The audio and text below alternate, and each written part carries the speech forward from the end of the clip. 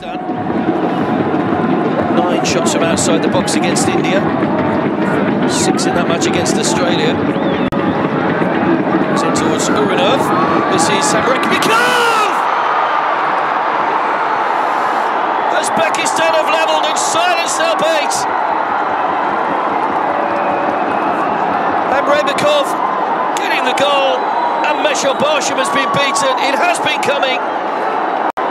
And the man who plays his football for Paktakor getting a vital goal here for Uzbekistan. And surely now they will believe possibly they can go on and win this one. It's back to all square.